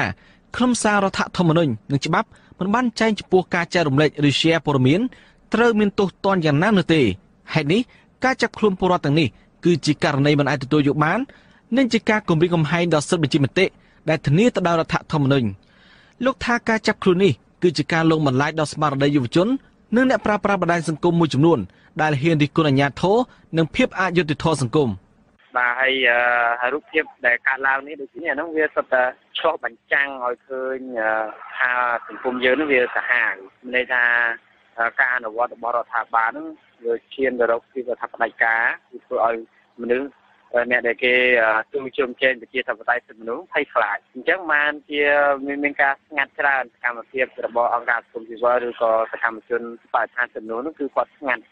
នោះមិនហ៊ានធ្វើអ្វីក្តែងបានទេពីព្រោះវាមានរូបភាពគំរាមកំហែងហ្នឹងវាសុទ្ធតែឆ្លុះបញ្ចាំងទាំងអស់បាទក្រុមយុវជនដែលប្រើប្រាស់បណ្ដាញសង្គម Facebook បានបង្ហាញអំពីចំហស្តីងគ្នាថាការចាប់ខ្លួនពលរដ្ឋទាំងពីរនាក់តាមអំណាចច្បាប់ថ្មីនេះគឺធ្វើឲ្យពួកគេមានការប្រុងប្រយ័ត្នជាងមុននៅក្នុងការសម្ដែងមតិនិងចែករំលែកព័ត៌មាននៅក្នុងបណ្ដាញសង្គមពួកគេគិតថាការរដ្ឋបិទការប្រើប្រាស់បណ្ដាញសង្គមនេះនឹងរុញច្រានឲ្យពលរដ្ឋងាយរងគ្រោះគ្មានការផ្សព្វផ្សាយកែលម្អដើម្បីរកយុត្តិធម៌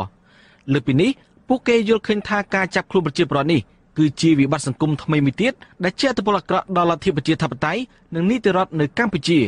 ហើយក៏ជារឿងនយោបាយច្រើនជាងការអនុវត្តច្បាប់គាត់គាត់តែ share គាត់តែនិយាយបញ្ចេញមតិរបស់គាត់ដែលទៅលើការដឹកនាំរបស់មេដឹកនាំនៅប្រទេសកម្ពុជានឹងហើយគាត់មិនពេញចិត្តចំពោះការដឹកនាំចំពោះការអភិវឌ្ឍនៅប្រទេសកម្ពុជានឹងបែរជាទៅធ្វើទុកបុកម្នេញទៅលើពួកគាត់ទៅវិញកាលពីខែកុម្ភៈឆ្នាំ2018រដ្ឋសភារបបលហ៊ុនសែនបានតាក់តែងនិងអនុម័តនៅមាត្រា437ស្ទួនថ្មីមានខ្លឹមសារថាការប្រមាថព្រះមហាក្សត្រត្រូវផ្ដន្ទាទោសដាក់ពន្ធនាគារពី1ឆ្នាំទៅ5ឆ្នាំនិងពិន័យជាប្រាក់ពី2លានទៅ10លានរៀលខ្ញុំសនចាររថាអាស៊ីសេរីរាយការណ៍ពីរដ្ឋធានី Washington ក្រសួងកសិកម្មអនុញ្ញាតឲ្យក្រុមហ៊ុននិងដេប៉ូថ្នាំកសិកម្មនាំចូលនិងចែកចាយថ្នាំកសិកម្មឡើងវិញបន្ទាប់ពីក្រសួងបានសម្រេចផ្អាកមួយរយៈពេលដោយសារតែវិបត្តិពុលទឹកប្រេតនៅខេត្តកោះចេះហើយដែលបណ្ដាលឲ្យប្រជាពលរដ្ឋស្លាប់និងពុលទឹកជាច្រើនរយនាក់សេចក្តីជូនដំណឹងរបស់រដ្ឋមន្ត្រីក្រសួងកសិកម្មលោកវេងសុខុនកាលពីថ្ងៃទី12ខែមិថុនាក៏បានស្នើឲ្យអាជ្ញាធរដែលប្រចាំការនៅតាមច្រកព្រំដែនអន្តរជាតិច្រកទ្វេភាគីច្រករបៀងនិងច្រកចេញចូលផ្សេងឲ្យជួយសម្រួលដល់ការធ្វើពាណិជ្ជកម្មថ្នាំកសិកម្មនិងជីកសិកម្មឲ្យបានល្អប្រសើរហើយនឹងទប់ស្កាត់ការរត់ពន្ធខុសច្បាប់ក្រៅពីនេះក្រសួងកសិកម្មក៏បានស្នើដល់មន្ត្រីក្រមអាវ៉ាតពង្រឹងការផ្សព្វផ្សាយនិងលើកកម្ពស់ការយល់ដឹងដល់ពាណិជ្ជករឲ្យស្វែងយល់ពីហានិភ័យដែលកើតឡើងដោយសារថ្នាំកសិកម្មហើយនឹងស្នើដល់មន្ត្រីកសិកម្មទាំងរាជធានីខេត្ត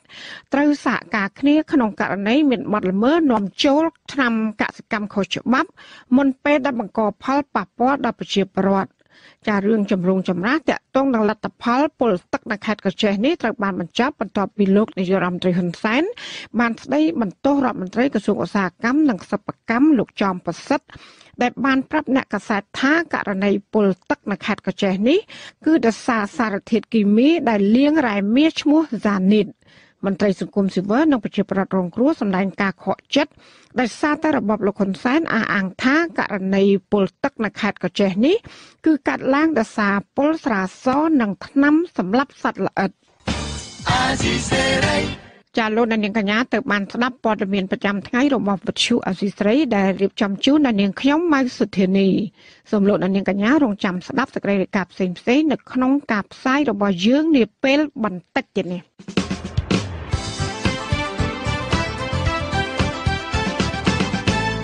លោកនាងកញ្ញានិងប្រិយមិត្តអ្នកស្ដាប់ជាទីមេត្រីនៅក្នុងការផ្សាយជាបន្តទៅទៀតនេះយើងខ្ញុំមានសេចក្តីរាយការណ៍ពិស្ដាផ្ដោតអំពីចាអ្នកវិភាគថាមន្ត្រីរបបលោកហ៊ុនសែនជាច្រើនអ្នកទៀតនឹងរងទទួលទណ្ឌកម្មពីសហរដ្ឋអាមេរិកបទសម្ភាសន៍ជាមួយនឹងប្រធានគណៈបកពលឺថ្មីលោកនួនសុខាវីជំវិញហេតុផលដែលចូលរួមការបោះឆ្នោតនៅចុងខែកក្កដាខាងមុខហើយនៅចុងក្រោយកម្មវិធីលោកអ្នកនឹងបានស្ដាប់ព័ត៌មានបញ្ចប់សូមអញ្ជើញលោកអ្នកនាងកញ្ញាស្ដាប់ការផ្សាយរបស់យើងខ្ញុំជាបន្តដោយមេត្រី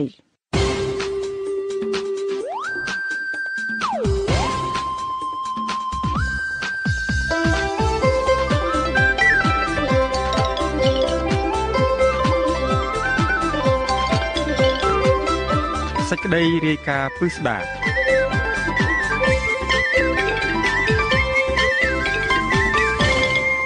លោកអ្នកស្ដាប់ជាទីមេត្រីអ្នកវិភាគលើកឡើងថាសហរដ្ឋអាមេរិកដែលបានដាក់ទណ្ឌកម្មលើមនុស្សចំណិតរបស់លោកហ៊ុនសែនគឺលោកហ៊ីងប៊ុនហៀងមេបញ្ជាការអង្គរៈនេះគឺជាការប្រមានជាលើកដំបូងដើម្បីឲ្យរបបលោកហ៊ុនសែនធ្វើការកែប្រែការដឹកនាំរបស់ខ្លួនឲ្យងាកមកការគោរពសិទ្ធិមនុស្សនិងលទ្ធិប្រជាធិបតេយ្យឡើងវិញការលើកឡើងរបស់អ្នកវិភាគនេះគឺនៅស្របពេលដែលក្រសួងមួយចំនួននៃរបបលោកហ៊ុនសែនបានចេញលិខិតថ្កោលទោសសហរដ្ឋអាមេរិកហើយនឹងមិនទទួលស្គាល់ចំពោះការដាក់ទណ្ឌកម្មមនុស្សចំណិតរបស់លោកហ៊ុនសែនគឺលោកហ៊ីងប៊ុនហៀងចាប់ពីរដ្ឋធានី Washington លោកទីនហ្សាការីយ៉ារាយការណ៍ពិស្ដាជំវិញព័ត៌មាននេះលោកហ៊ីងប៊ុនហៀងជាមនុស្សទី1ត្រូវបានអាមេរិកដាក់ទណ្ឌកម្មនិងជាការព្រមានទៅរបបលោកហ៊ុនសែនក្រៅពីនេះទៀតអាមេរិកអាចនឹងដាក់ទណ្ឌកម្មទៅលើមន្ត្រីជាច្រើនទៀតដែលចូលរួមបំផ្លាញលទ្ធិប្រជាធិបតេយ្យនិងរំលោភសិទ្ធិមនុស្សនៅកម្ពុជាអ្នកខ្លាំមើលផ្នែកអភិវឌ្ឍសង្គមលោកបណ្ឌិតមាសនេះមានប្រសាសន៍ថាមន្ត្រីជាច្រើនទៀតដែលអាមេរិកនឹងដាក់បញ្ចូលទៅក្នុងបញ្ជីខ្មៅទៀតប៉ុន្តែលោកបញ្ជាក់ថាអាមេរិកមិនដាក់ទណ្ឌកម្មនេះព្រមគ្នាក្នុងពេលតែមួយនោះទេលោកបញ្ជាក់ថាវិធានការបន្ទាប់អាមេរិកនឹងដាក់ទណ្ឌកម្មបន្ថែមទៀតបើសិនជារបបលោកហ៊ុនសែនមិនកែប្រែនយោបាយទៅនោះជាធម្មតាការសម្រេចចិត្តក្នុងការបកកទ្រព្យសម្បត្តិនេះនៅប្រទេសណាក៏គេមិនដែលធ្វើម្ដងទាំងអស់គ្នាទេបាទគេធ្វើម្ដងមួយអានេះវាជាយុទ្ធសាស្ត្ររបស់នាបហ្នឹងណាគេធ្វើម្ដងទាំងអស់គេតែងប្រទះឃើញថាវានឹងមានការសាមគ្គីភាពហើយធ្វើឲ្យប្រព័ន្ធគ្រប់គ្រងនឹងកាន់តែពង្រឹងនៅអំណាចរបស់ខ្លួនថែមទៀតដោយសារតែទាំងអស់គ្នានឹងគឺទទួលរងគ្រោះដំណើរគ្នាបាទនយោបាយរបស់ប្រទេសទាំងអស់នឹងគេច្រើនតែដាក់នឹងគឺម្ដងម្នាក់ទេដោយគេយល់ឃើញថាកាលណាដាក់មួយទៅនឹងអាចផ្ដល់មេរៀនឲ្យអ្នកដទៃទៀតណាដែល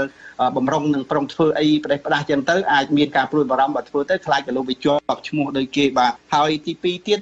ក្នុងការដាក់ម្ដងមួយនេះវានឹងអាចមានឥទ្ធិពលមួយទៅកាត់បន្ថយនៅអំណាចរបស់អ្នកដឹកនាំនៅក្នុងប្រទេសនឹងដែរដែលពីដើមឧទាហរណ៍ដែលទៅធ្លាប់ប្រើអ្នកណាក៏បានដែរអញ្ចឹងចាប់ពីពេលដែលមានមេរៀននឹងមកគឺការប្រើអ្នកដទៃទៀតក៏អាចនឹងមានការពិបាកជាងលោកហ៊ីងប៊ុនហៀងដែលជាមនុស្សចំណិតរបស់លោកហ៊ុនសែននិងជាមេបញ្ជាការកងអង្គរៈដាក់បញ្ចូលនៅក្នុងបញ្ជីខ្មៅរបស់សហរដ្ឋអាមេរិកដែលត្រូវរងទណ្ឌកម្មនេះលោកហ៊ីងប៊ុនហៀងជាមនុស្សដ៏សំខាន់របស់លោកហ៊ុនសែននិងបានធ្វើអ្វីៗគ្រប់បែបយ៉ាងដើម្បីការពារអំណាចលោកហ៊ុនសែននិងក្រុមគ្រួសារក្នុងនោះរួមមានការបញ្ជាកងកម្លាំងប្រើអំពើហិង្សានៅឆ្នាំ2013ការវាយដំតំណាងរាជគណៈបកប្រឆាំង2រូបនៅឆ្នាំ2015និងការបោកគ្រាប់បែកទៅលើវងបាតកោអហិង្សាកាលពីឆ្នាំ1997ដែលដឹកនាំដោយលោកសំរងស៊ីធ្វើឲ្យមនុស្សជាច្រើនអ្នកស្លាប់នៅរបួសក្នុងនោះមានជនជាតិអាមេរិកមួយរូបផងនេះបើយោងតាមសេចក្តីប្រកាសរបស់សហរដ្ឋអាមេរិកកាលពីថ្ងៃទី12មិថុនាអាស៊ីសេរីបានព្យាយាមទាក់ទងលោកហ៊ីងប៊ុនហៀងដើម្បីសុំការឆ្លើយតបទៅនឹងការដាក់ទណ្ឌកម្មនេះដែរតែមិនអាចទាក់ទងលោកបានកាលពីថ្ងៃទី13មិថុនា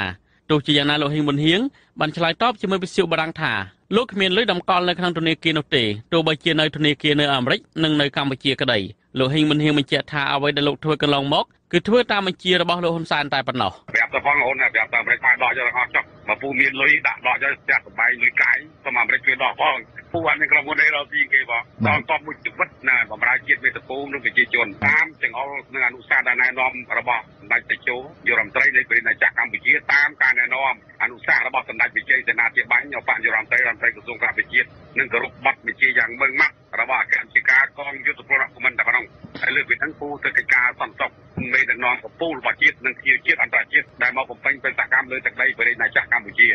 អត់មានចការពិតទេគាត់ដាក់គំនាបដាក់កណកម្មមកលើខ្ញុំគឺថាគួរអត់សំណោយវិញទេគួរអត់សំណោយហើយគួរអត់អាមេរិកទៀតដាក់ចំតែអត់មានលុយដាក់ធនាគារកំថាឲ្យតាមអាមេរិកនៅក្នុងស្រុកអូនហើយបើឆ្អែតទៅឃើញលុយពូយកអស់មករបាយការណ៍របស់អង្គការឃ្លាំមើលសិទ្ធិមនុស្សអន្តរជាតិ Human Rights Watch បានសរសេរថា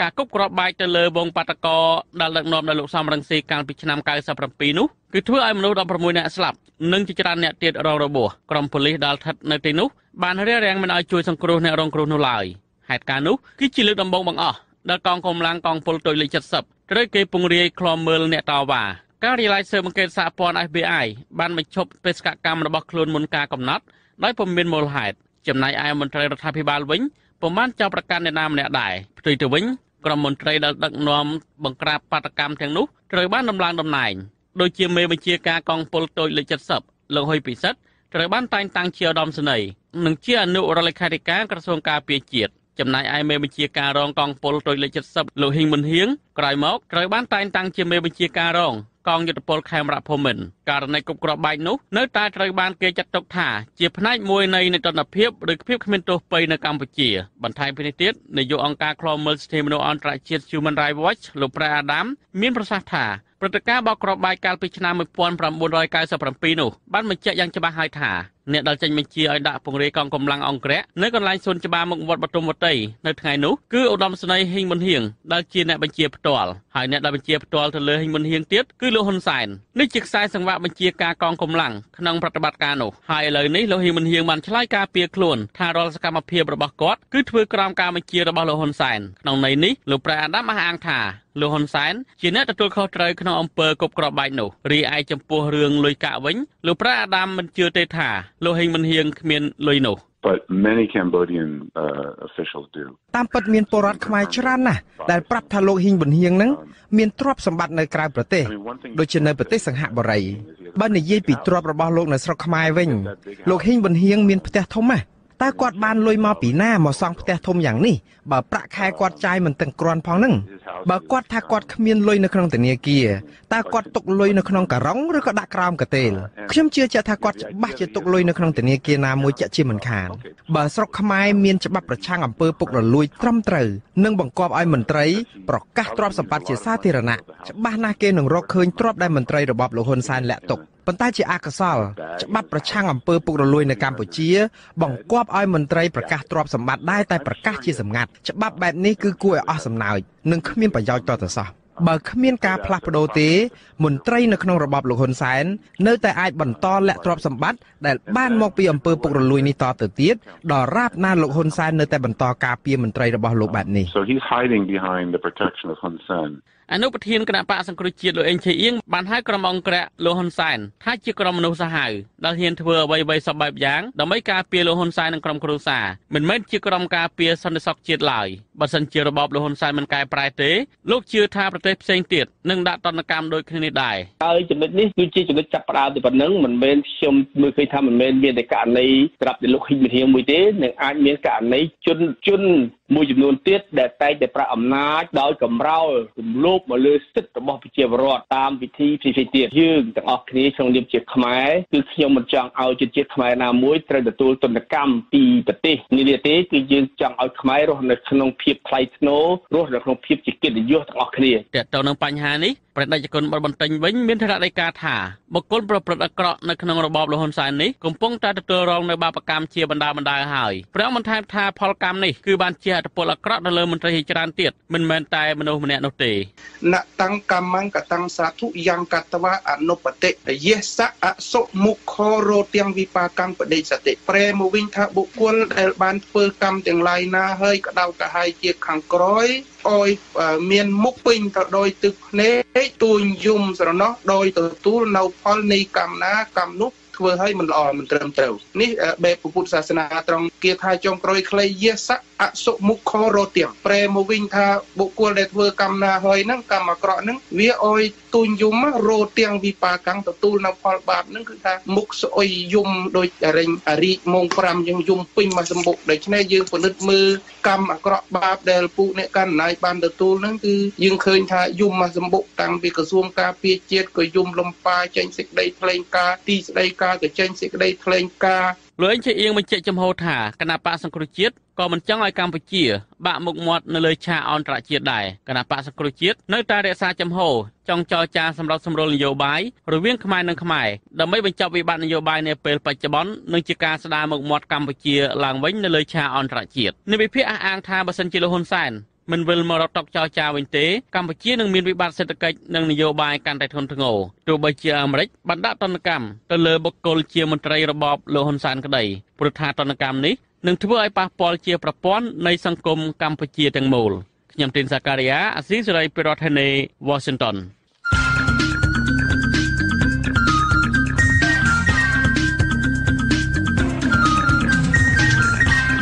បទសំភារ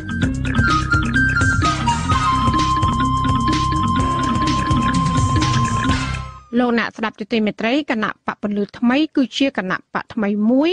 ដែលបានបង្កើតឡើងកាលពីឆ្នាំ2017ដើម្បីចូលរួមការបោះឆ្នោតអាណត្តិទី6នៅថ្ងៃទី29ខែកក្កដាខាងមុខគណៈបកនេះស្ថិតនៅលេខរៀងទី3លើសន្លឹកឆ្នោតប្រធានគណៈបកនេះគឺលោកនួនសុខាវីមានជំនឿថាគណៈបករបស់លោកអាចនឹងកែប្រែកម្ពុជាឲ្យបានទៅចម្រើនប្រសើរឡើងវិញសូមអញ្ជើញស្ដាប់បទសម្ភាសន៍របស់លោកតាំងសារដាជាមួយនឹងប្រធានគណៈបកពលឺថ្មីជំវិញការលើកឡើងអំពីយុទ្ធសាស្ត្រហើយនឹងគោលនយោបាយមួយចំនួនរបស់បកនេះដែលកំពុងត្រៀមប្រកួតប្រជែងក្នុងការបោះឆ្នោតខាងមុខសូមអញ្ជើញស្ដាប់ដូចតទៅបាទជំរាបសួរលោកនួនសុខាវីបាទជំរាបសួរបងជំរាបសួរលោកនួនសុខាវីតើមូលហេតុអ្វីបានជាគណៈបករបស់លោកនឹងសម្រាប់ចាត់ចូលរួមការបោះឆ្នោតជាតិនៅថ្ងៃទី29ខែកក្កដាខាងមុខនឹងបាទគណៈបកពលឺថ្មីបកយើងទាំងអស់គ្នាហ្នឹងខ្ញុំបានបើកជាតិ2ឆ្នាំហើយគឺកម្រងត្រូវតែចូលរួមបោះឆ្នោត2018នេះទៅម្ដងតើលោកអាចប្រាប់ពីមូលហេតុជាក់លាក់បានទេអំពីការសម្រេចចិត្តចូលរួមក្នុងការបោះឆ្នោតនៅខែកក្កដាខាងមុខហ្នឹងបាទគណៈបកពលឺថ្មីគឺមានទិសដៅនិងគោលដៅចង់កែប្រែប្រទេសកម្ពុជានឹងឲ្យទៅជារដ្ឋសច្ចៈឲ្យទៅជាប្រទេសអច្ឆរិយៈឡើងវិញឲ្យបានសុខទាំងមនុស្សសុខទាំងសត្វសុខទាំងធម្មជាតិនៅក្នុងទឹកនៃអច្ឆរិយៈនេះដល់ពិតប្រាកដបាទគណៈបកពលឺថ្មីគឺមានគោលការណ៍3សំខាន់គឺទី1រៀបចំជាតិគឺនិយាយអំពីការអប់រំជនជាតិយើងឲ្យខ្លាយជាជនជាតិអច្ឆរិយៈឡើងវិញនិងមាន4ចំណុចហើយចំណែកចំណុចទី2គឺរៀបចំប្រទេសគឺការរៀបចំអភិវឌ្ឍប្រទេសយើងឲ្យខ្លាយជាប្រទេសអច្ឆរិយៈឲ្យបានសុខទាំងមនុស្សសុខទាំងសត្វសុខទាំងធម្មជាតិនៅក្នុងទឹកដីយើងឡើងវិញហើយនៅទី3គឺរៀបចំសាសនាឡើងវិញនេះគោលនយោបាយធំ3របស់គណៈបកពលឺថ្មីដែលបានចូលរួមក្នុងការជួយកែប្រែប្រទេសជាតិយើងឡើងវិញតើយន្តការអីខ្លះហើយយុទ្ធសាស្ត្រអីខ្លះក្នុងការដែលអាចបង្កើតឬក៏ធ្វើឲ្យប្រទេសកម្ពុជានឹងក្លាយទៅជាប្រទេសអច្ឆរិយៈប្រជាជនអច្ឆរិយៈអីឡើងវិញហ្នឹងបាទយើងមើលទៅប្រវត្តិសាស្ត្រជនជាតិយើងគឺមិនដែលបានសុខសាន្តជាអមតៈទេពីមួយចំនួនទៅមួយចំនួនតែប្រមាថកាត់ចាក់គ្នាធ្វើឲ្យប្រទេសនេះជាតិនេះធ្លាក់ចូលក្នុងគ្លើសង្គ្រាមឬចាញ់នយោបាយបរទេសពីមួយចំនួនទៅមួយចំនួនអត់បានសុខគឺដោយសារការអប់រំវប្បធម៌ជាតិធ្លាក់ចុះតែម្ដងជាពិសេសយើងបាត់ក្បួនខ្នាតជាតិប្រកបគឺក្បួនគូពី private នេះតែម្ដងសម្រាប់អប់រំមនុស្សឲ្យខ្លាយជាជនជាតិអច្ឆរិយៈឡើងវិញលុះត្រាតែជាតិយើងទាំងអស់ហ្នឹងរួបរวมសាមគ្គីគ្នាស្រឡាញ់វប្បធម៌ភាសាអក្សរសាស្ត្រប្រជាពលរដ្ឋទឹក ដីព្រៃស្ទឹងសមុទ្រនឹងថែរក្សាប្រទេសកម្ពុជានេះឲ្យគឺជាឋានសួគ៌លោកីឡើងវិញទើបប្រទេសយើងអាចនឹងរុងរឿងបានជាអនុត្តបានលោកនួនសុខាវិតើគណៈបករបស់លោកនឹងបង្កើតពីពេលណាមកហើយចូលរួមបោះឆ្នោតនឹងប្រមាណដងហើយបាទថ្មីចេះតែម្ដងបើទៅបាន2ឆ្នាំទេបាទហើយទៅពីបានរៀបចំនេះបានតែ6-7 ខែនេះចូលរួមបោះឆ្នោតនៅអាណត្តិនេះតែម្ដងបោះឆ្នោតគុំសង្កាត់ខ្ញុំចុះមករៀបដែរតែរៀបបន្តយើងគិតពីចូលបោះឆ្នោតលើកដំបូងតែម្ដងតើលោកសង្ឃឹមទេថាការបោះឆ្នោតលើកនេះនឹងអាចដណ្ដើមយកអាសនៈពីគណៈបកប្រជាជនដែលជាគណៈបកកណ្ដាលអំណាចរយៈពេលជាង30ឆ្នាំមកហើយហ្នឹងបាទនេះជាឱកាសល្អបំផុតសម្រាប់គណៈបកពលិថ្មីបកយើងដែលខ្ញុំឃើញថាប្រជាពលរដ្ឋគឺចង់មានការផ្លាស់ប្ដូរប្រតិកម្មជាពិសេសខ្ញុំឃើញគណៈបកនយោបាយរហូតដល់ទៅ9 ដណ្ដប់តែលោកចេញមកបោះឆ្នោតនេះគឺសង្ឃឹមថាពួកគាត់មិនមែនតែគឺខ្ញុំជឿជាក់ថាពួកគាត់មើលឃើញរបបនយោបាយនៅក្នុងប្រទេសកម្ពុជាគឺលោកចង់កែប្រែប្រទេសយើងឲ្យបានសុខសាន្តដូចគ្នាតើគណៈបករបស់លោកបានថវិកាពីណាដែរក្នុងការបង្កើតគណៈបកនោះបាទថវិកាបានមកពីថវិកាផ្ទាល់ខ្លួននិងសកម្មជនយើងចូលរួមក៏ដូចជាប្រជាពលរដ្ឋទាំងក្នុងទាំងក្រៅប្រទេសជួយបណ្ដាដែរបាទបើថវិកាបន្តិចបន្តួចដូច្នេះតើលោកសង្ឃឹមថានឹងអាចយកឈ្នះទៅលើគណៈបកប្រជាជនកម្ពុជាដែលមានលុយរាប់លានដុល្លារក្នុងការធ្វើយុទ្ធនាការក្នុងការបោះឆ្នោតរៀបចំគ្រប់វិធីសាស្ត្រគ្រប់បែបយ៉ាងដើម្បីយកឈ្នះในការបោះឆ្នោតសម្រាប់អាណត្តិនេះដែរទេបាទពិតជាមានសង្ឃឹមខ្ញុំជឿថាប្រជាពលរដ្ឋមិនមែនមើលឃើញតែលុយទេប្រជាពលរដ្ឋលោកឆ្លាតណាស់បច្ចុប្បន្ននេះលោកមានបានសិក្សារៀនសូត្រក៏សិក្សាពីសង្គមជាពិសេសប្រជាពលរដ្ឋយើងក៏មានការសិក្សាទៅក្រៅប្រទេសច្រើនណាស់អញ្ចឹងមានក៏ដូចជាសិទ្ធិបញ្ញវន្តយើងលោកយល់ឃើញច្បាស់ណាស់មិនមែនចាំបាច់តែមានលុយច្រើនបានទៅជួយកែប្រែប្រទេសនោះបានទេបាទតើលោកគិតថាសមាជិកភាពរបស់គូជបដែលមានសុទ្ធសឹងតែជាមន្ត្រីរបស់គណៈបកកណ្ដាលអំណាចនឹងតើអាចផ្ដល់យុត្តិធម៌សម្រាប់ការបោះឆ្នោតដែលមានគណៈបករបស់លោកចូលរួមប្រកួតប្រជែងនឹងដែរទេបាទសម្រាប់គូជបខ្ញុំជឿថាគាត់ក៏មានឆន្ទៈស្នេហាជាតិស្រឡាញ់ជាតិចង់កែប្រែប្រទេសនេះដូចគ្នាខ្ញុំមិនជឿថាអយុត្តិធម៌ចំពោះគណៈបកណាព្រោះគាត់ជាខ្មែរដូចគ្នាខ្ញុំជឿពិតជាថាគាត់នឹងមានយុត្តិធម៌ដើម្បីគណៈបកនយោបាយទាំងអស់ហ្នឹងទោះគាត់ជានៅក្នុងនាមនយោបាយក៏ដោយតែខ្ញុំជឿថាពេលវេលានេះគាត់ត្រូវតែកាន់សច្ចធម៌ដោយគណៈបកពលិថ្មីដើម្បីកែប្រែប្រទេសនេះឡើងវិញបាទតើលោកយល់យ៉ាងណាដែរចំពោះគណៈបកកណ្ដាលអំណាចដោយថាដែលយកអាសនៈរបស់គណៈបកដែលឈ្នះឆ្នោតនោះទៅចែកឲ្យបកដែលពលរដ្ឋមិនបានបោះឆ្នោតឲ្យកន្លងមកហ្នឹងបាទកន្លែងហ្នឹងខ្ញុំមិនអាចនិយាយទេព្រោះខ្ញុំអត់បានបោះឆ្នោតនៅអាណត្តិមុនទេខ្ញុំរឿងកំហុសខុសឆ្គងយ៉ាងណាខ្ញុំអត់បានបកស្រាយទេខ្ញុំមិនបានសិក្សាឲ្យស៊ីជម្រៅតើកំហុសនោះនៅកន្លែងណាពិតប្រាកដទេដល់តែយើងសិក្សាស្រាវជ្រាវឲ្យពិតប្រាកដបានយើងអាចនិយាយបានចំនួនហ្នឹងទុកឲ្យប្រជាពលរដ្ឋលោកវិនិច្ឆ័យចុះខ្ញុំមិនអាចវិនិច្ឆ័យទេបាទសូមអរគុណលោកមានប្រសាសន៍ថាគណៈបករបស់លោកសង្ឃឹមក្នុងការទទួលបាននៅជ័យជំនះនៅក្នុងការបោះឆ្នោតខាងមុខក៏ប៉ុន្តែទន្ទឹមជាមួយគ្នានេះដែរគឺថារដ្ឋាភិបាលរបបលោកហ៊ុនសែននឹងបានធ្វើវិសោធនកម្មច្បាប់បោះឆ្នោតដែលអាចរំលាយគណៈបកនយោបាយណាក៏បានដែរប្រសិនបើគណៈបករបស់លោកជាប់ឆ្នោតហើយត្រូវបានគេរំលាយនឹងតើលោកសុខចិត្តដែរទេបាទខ្ញុំបើសិនជាខ្ញុំធ្លាក់ឆ្នោតបានពិតប្រាកដពេលនោះនឹងដឹងហើយប្រជាពលរដ្ឋទូទាំងនគរលោកដឹងហើយការពិតវានៅកន្លែងណាគឺគណៈបកពលិថ្មីចង់កែប្រែរាជរដ្ឋាភិបាលកែប្រែជាតិយើងទៅមូលដើម្បីឲ្យលោកកាន់សច្ចធម៌មិនមែនមកដួលរំលំបកណាទេបកណាក៏ស្រឡាញ់ជាតិដែរតែខាងគោលនយោបាយក្នុងការបង្រួបជាតិឲ្យជុំជាតិសិនបើយើងជាតិយើងនៅតែប្រកាន់បកពួកនិយមបកអញបកឯងមិនថាខ្ញុំមិនចោទរដ្ឋាភិបាលមិនចោទបកប្រឆាំងណាទេត្រូវតែរួមគ្នាសាមគ្គីគ្នាដើម្បីកែប្រែប្រទេសនេះឡើងវិញអត់មានប្រើគោលនយោបាយបកអញបកឯងទៅទៀតទេព្រោះនេះជានយោបាយចាញ់នយោបាយបរទេសធ្វើឲ្យជាតិយើងអន្តរាយអញ្ចឹងរាជរដ្ឋាភិបាលក៏គួរតែពិចារណាឡើងវិញដែរមានមតិជាច្រើនលើកឡើងថាគណៈបកតូចតាចដែលទើបបង្កើតចូលរួមនៅក្នុងការបោះឆ្នោតនៅថ្ងៃទី29ខែកក្កដាខាងមុខហ្នឹងគ្រាន់តែជាដូចថាគណៈបកដើម្បីលម្អទៅនឹងការលេងល្បែងនយោបាយបោកប្រាស់ប្រជាធិបតេយ្យរបស់លោកហ៊ុនសែនតែប៉ុណ្ណោះ តើលោកមានប្រតិកម្មយ៉ាងណាដែរជុំវិញការលើកឡើងទាំងអស់ហ្នឹងបាទនឹងជាការយល់ឃើញឬជាការមើលងាយខន្តិរបស់ជនជាតិខ្មែរបើខ្ញុំវិញខ្ញុំឃើញគណៈបក20ទៅមកគណៈបកទាំង19ហ្នឹងខ្ញុំឃើញខ្ញុំពេញចិត្តខ្ញុំសប្បាយចិត្តដោយសារជនជាតិយើងមានចិត្តក្រោកឈរឡើងដើម្បីកែប្រែសង្គមជាតិនេះជាគំនិតនិងឆន្ទៈដ៏ឧត្តមរបស់កូនខ្មែរដែលឃើញកំហុសរាជរដ្ឋាភិបាលឬក៏កំហុសថ្នាក់ដឹកនាំចន្ទថ្នាក់ធំរបស់រាជរដ្ឋាភិបាលដែលមានអសកម្មចង់ជួយកែប្រែប្រទេសនេះឲ្យខ្លាំងឡើងវិញគឺខ្ញុំសង្ឃឹមថាពួកគាត់ក៏មានឆន្ទៈដូចគណៈបកពីមុនដូចគ្នាដែរអញ្ចឹងមិនអាចមើលងាយគេបានទេខ្ញុំថាបកនេះជាអាយ៉ងជាយើងត្រូវសិក្សាឡើងវិញទាំងអស់គ្នាប្រជាពលរដ្ឋមិនឃើញនៅថ្ងៃណាមួយបាទសូមអរគុណច្រើនលោកនួនសុខាវីដែលបានចំណាយពេលជាមួយនឹងវិទ្យុអាស៊ីសេរីនៅពេលនេះបាទសូមអរគុណបងជំរាបលាអរគុណច្រើនបាទជំរាបលាបាទចាលោកនាងកញ្ញាទៅបានស្ដាប់បទសម្ភាសន៍របស់លោកតាំងសារដានៃវិទ្យុអសីស្រីជាមួយនឹងប្រធានគណៈបកពលឺថ្មីគឺលោកនួនសុខាវីស្ដីពីគោលបំណងរបស់គណៈបកមួយនេះដែលសម្រាប់ចូលរួមការបោះឆ្នោតសកលនៅថ្ងៃទី29ខែកក្កដាខាងមុខ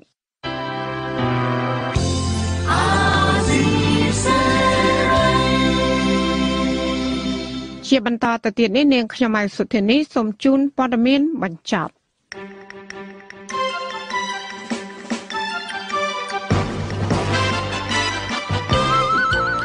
មន្ត្រីអង្គការសិទ្ធិមនុស្សអន្តរជាតិថាមន្ត្រីយោធាជាន់ខ្ពស់ជាច្រើនរូបទៀតនឹងស្ថិតនៅក្នុងបញ្ជីខ្មៅរបស់សហរដ្ឋអាមេរិកមន្ត្រីសិទ្ធិមនុស្សដដែលថាការដាក់ទណ្ឌកម្មមេកងអង្គរៈរបស់លោកហ៊ុនសែននេះគឺគ្រាន់តែជាចំណុចចាប់ផ្ដើមនៃការដាក់ទណ្ឌកម្មទៅលើមន្ត្រីជាន់ខ្ពស់នៃរបបលោកហ៊ុនសែនដែលរួចខ្លួនពីការរំលោភសិទ្ធិមនុស្សធ្ងន់ធ្ងររាប់សិបឆ្នាំមកហើយនេះមេបញ្ជាការនៃកងអង្គរៈរបស់លោកនាយរដ្ឋមន្ត្រីហ៊ុនសែនគឺលោកហ៊ីងប៊ុនហៀងបានចំអកសហរដ្ឋអាមេរិកដែលបានដាក់ទណ្ឌកម្មបង្កកទ្រព្យសម្បត្តិនិងហាមឃាត់មិនឲ្យបរដ្ឋអាមេរិកធ្វើពាណិជ្ជកម្មជាមួយនឹងលោក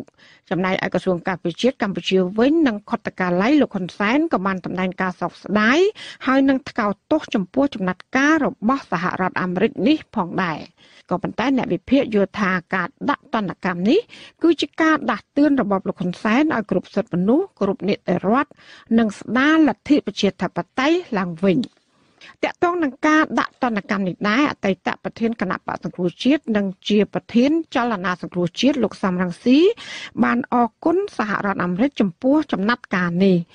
លោកសំរងស៊ីប្រាប់អសិរ័យថាការដាក់ទណ្ឌកម្មលើមន្ត្រីរបបលោកហ៊ុនសែននេះគឺជាការចាប់ផ្ដើមហើយថានឹងអាចរាលដាលទៅដល់មន្ត្រីដទៃទៀតជាច្រើនអ្នក